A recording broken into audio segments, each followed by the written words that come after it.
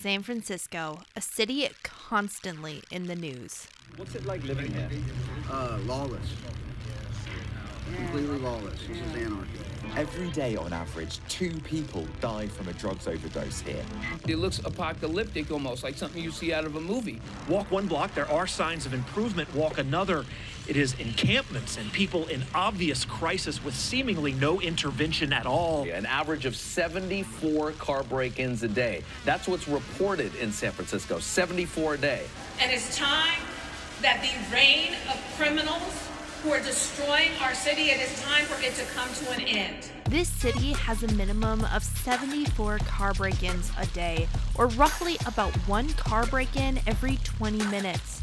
Parts of the city have become an open-air drug market, making it unsafe for children even to walk to school without a formal escort for protection. Accidental overdose deaths are up 41% this quarter from last year, with 200 deaths already reported from January to March of 2023. Homelessness in San Francisco is one of the biggest worries the city has currently, counting at least 20,000 people that experienced homelessness in the year 2022, and around 46% of that homeless population experience mental health battles, often untreated. Even with all that information though, we decided a few months ago to take our baby into the heart of San Francisco for a week of adventure and exploration. We have been shocked at how the city has changed us in the best way possible. Welcome to our San Francisco series.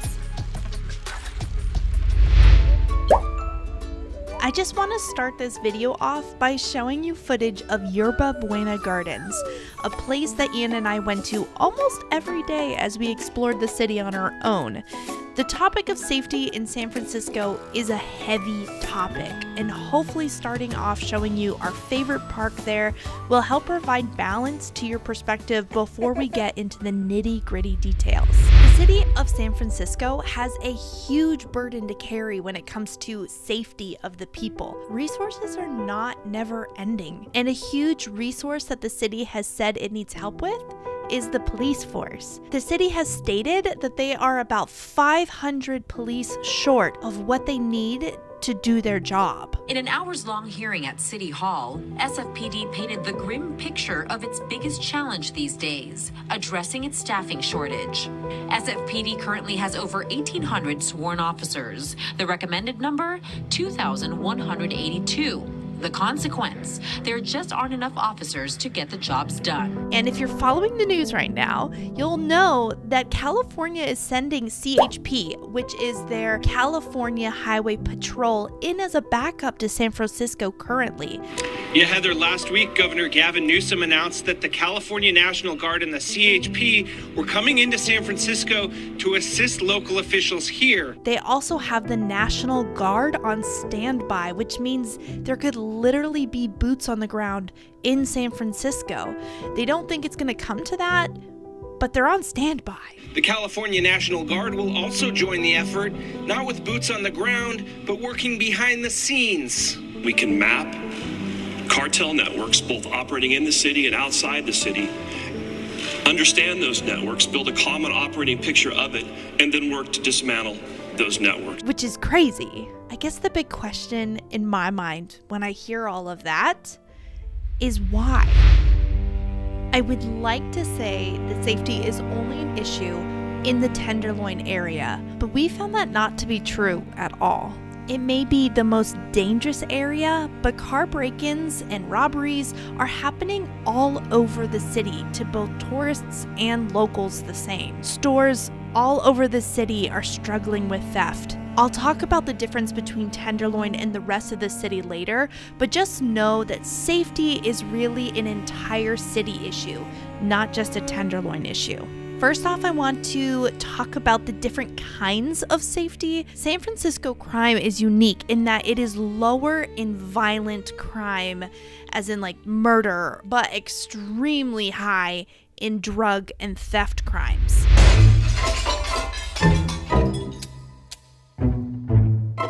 In San Francisco, I stopped in a Walgreens that was really near our hotel to grab some water. It was actually a really long line waiting up for the cashier cashiers that are sitting in the line, and I saw this guy come in, grab something, put it in his pocket, and walk out the store, and I was like, oh, he just stole something. That itself was like, oh, that was my shoplifting. But what's interesting is about 5 minutes later, it was a very long line for the cashier. I see the guy come back in, and all the workers notice him, and they call somebody back, and he walks down to an aisle and he grabs something. And then an employee comes up and starts addressing him, saying, hey, like, you've been in here before, like, don't make me call the police and just get out of here. The guy just kind of nonchalantly, kind of half ignores him, while the guy's sitting there talking to him, reach over, grabs 3 or 4 more Twinkies. He's just grabbing like snack food, grabs a few more, shoves them in his sweatshirt. Meanwhile, the employee is sitting there talking to him the whole time, being like, hey, I don't really want to call the police. I already called the police on you 2 or 3 times. Like, don't make me do that again. Like, you really just need to get out of here and don't stop the trouble.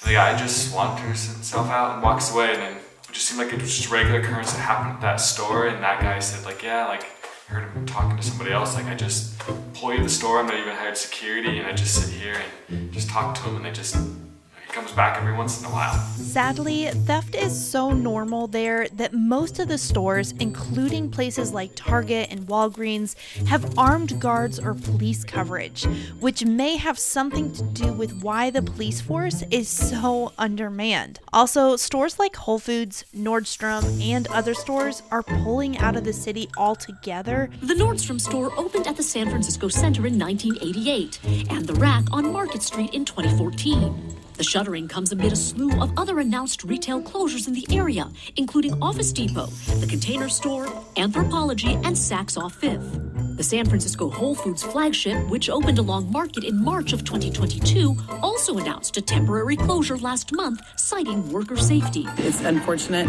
for like the whole community.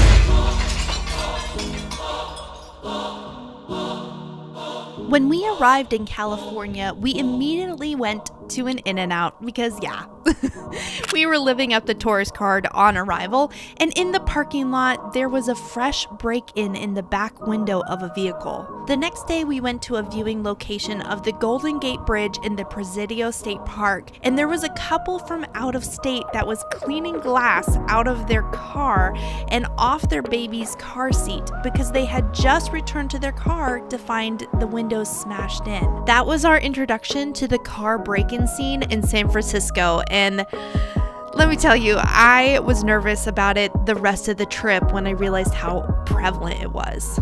I think the most important thing to know about the San Francisco car break-in scene is that it's a full-time career for certain gangs.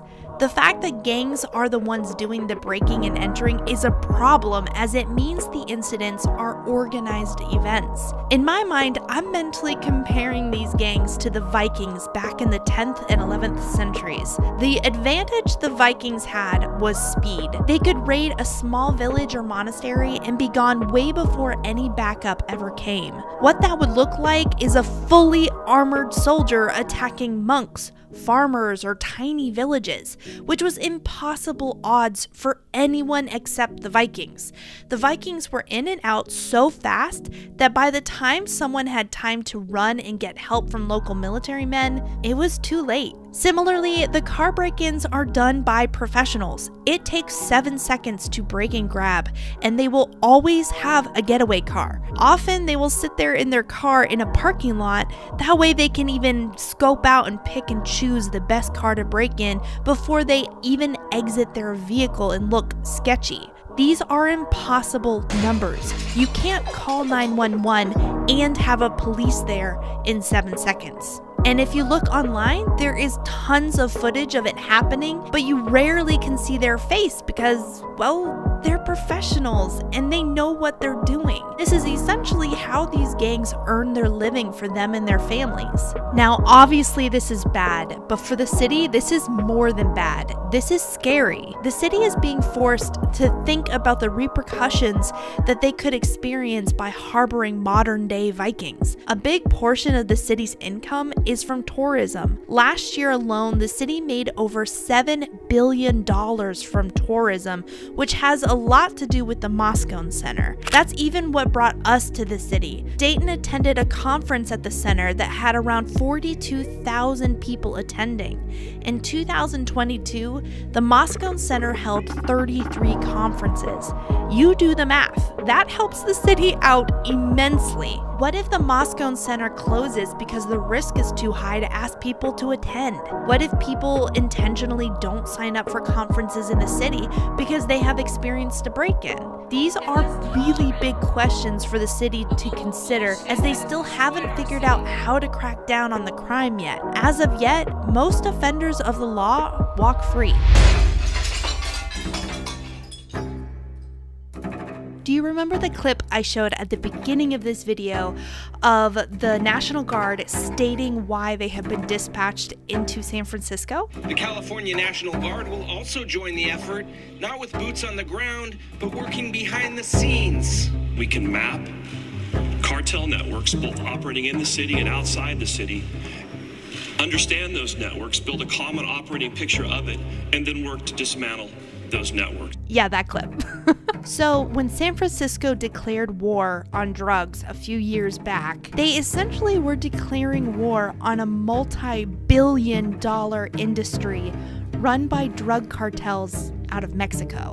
There is nothing safe about such an active and alive drug industry off the streets. It isn't safe for the individuals addicted to the drugs, who are often sold lethal amounts. Also, drugs in San Francisco are significantly cheaper than other cities, probably because it is a hub and costs less for the drugs to be delivered there. It also isn't safe for the people not addicted to drugs to live in a city where drugs are sold openly by cartel members who live and act like they are their own government above the law. There is nothing safe about this, and though I hope the National Guard will be able to do what they are planning, I have to admit that I'm a bit skeptical. This war on the cartels is not a new one, just like human trafficking is not new. The reality is, where there is a market, there is a business, and we can spend all of our time fighting these bad businesses, but until we eliminate the demand, the supply is going to keep reappearing. Which is a really good segue into the next chapter of this story, and that's covering the city's response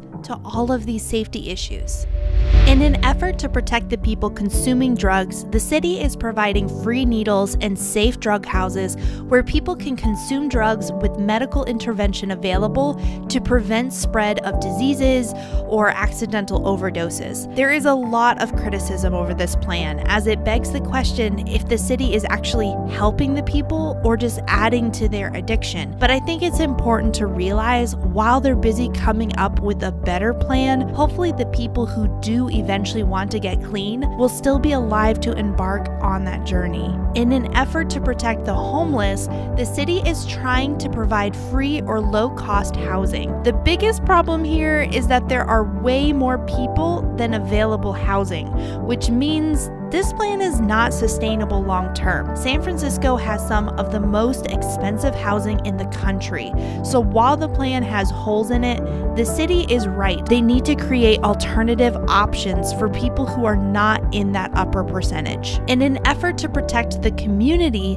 the city is investing resources into organizations such as Urban Alchemy. This organization is solely responsible for cleaning up the Tenderloin, which they send groups into every morning to clean the streets of used needles and human excrement. They also are the reason that the Tenderloin now has playgrounds and more shops and restaurants and stores. The biggest concern with groups doing this kind of work: are you actually fixing the problem, or is the problem just being pushed to the next street, block, or neighborhood? Urban Alchemy is doing such amazing work, but it should be looked at like just one piece in a puzzle of necessary fixes. It cannot be the actual fix itself. In an effort to protect the city from car thieves, gangs and cartels, the city is bringing in reinforcement help from the CHP and the California National Guard. This is a huge step towards fighting the real problems in the city rather than just treating the symptoms. This is a very new step as well, so it'll be interesting over the next few years to see how this actually helps shift the safety crisis happening in the city. Historically, the DA and law enforcement have been disunified in their response to these safety issues.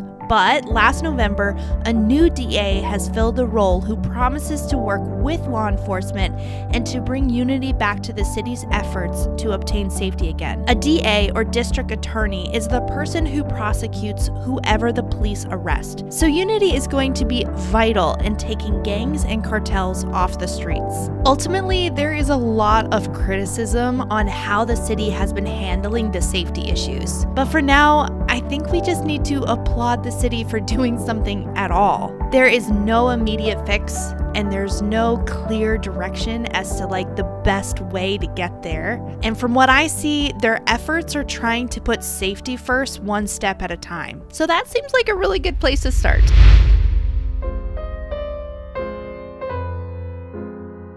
I mean, it is home to some of the Bay Area's best theaters, best nightlife, civic center, museums. They're all located in this area, but also the home of vices. And those vices have become deadly in recent years. On top of that, it's also a home for thousands of families who are living in apartments that are set aside for actually one person. How did it get that way? Basically because the city made it a containment zone for all of its vices 100 years ago. Just about every social service in the city of San Francisco is located in the Tenderloin. And this is a challenge that's facing San Francisco and other Bay Area cities as we go forward. If you have problems, do you keep them all contained in one area, or do you spread them out? Because if you keep them all in one area, you wind up with something like the Tenderloin. If you spread them out, you often wind up with angry neighbors saying, what's coming into my neighborhood? Why isn't it someplace else, like the Tenderloin? Well, those people in the Tenderloin, that we said, they're living in small apartments, one bedroom, sharing a bath with somebody else. So that sidewalk, that street corner, that is their living room. They go out there and they hang out. Now, once that happens, however, all these other elements use that for cover and come in as well. That's when you have the drug dealing. That's when you have the drug use. That's when you have the crime. It comes in as well because they feel comfortable there. The real question facing is, what do we do in a situation like this? We're offering services, but if they're not taken and those people come in to take advantage of those people that are just living there, what do you do about it, and who suffers the most? I don't want to spend too much time on this chapter, but I think it's important to know why the Tenderloin is what it is today. The city has made it a containment zone, which basically means they are permissive to almost anything in this one neighborhood in an attempt to keep it out of the rest of the city. This is not a unique thing to San Francisco, as other cities still have containment zones as well, like Skid Row in LA. There is much debate around containment zones because while it may do a good job at containing the bad, it also becomes a prison as it contains the good as well. I was able to ask a few questions to a waitress we met while we were there, and she shared with us her story of leaving the Tenderloin in order to open a business in Japantown. She shared with us that she hadn't felt safe to walk from where she was living to where she was working by herself. She also shared her disappointment in how little the city had helped the Tenderloin during such a rough patch, which historically that's how the city's responded to Tenderloin as a containment zone, is to be very hands-off, which means anybody living inside has virtually no protection. The positive side here is hopefully that this safety crisis really turns that around and helps the city value the Tenderloin as a safe and affordable location for many people to live. The reality is, San Francisco is generally a safe city to visit and live in. This footage is of us exploring the city while we were there, and though we took safety measures to avoid things like car break-ins, we never felt like our lives were in danger. That may be the case in the Tenderloin area, but as a visitor to the city, we never really had a reason to even go into the Tenderloin. There were moms walking around with their babies all over the city, and people were were so nice at restaurants and other locations we visited. Ian made so many friends at local parks who shared balls with him and played with him. We even went to a book reading for small kids in the Salesforce Gardens. If you live smart, don't carry expensive gear around with you, and avoid areas where gangs and cartels work, then there is no reason why you should feel nervous about visiting San Francisco. And hopefully after watching our last video on the history and the map of San Francisco, you see the value of visiting and seeing history firsthand. The safety crisis in the city is a really heavy topic, so I'm really excited about the next 3 videos in this series, which are all about the fun parts and our adventures in the city. If you learned something from this video, please consider giving it a thumbs up, and hopefully I will see you again next week, as our next video is going to be explaining why we were even there and explaining a little bit more about the RSA Conference. See you then. Bye!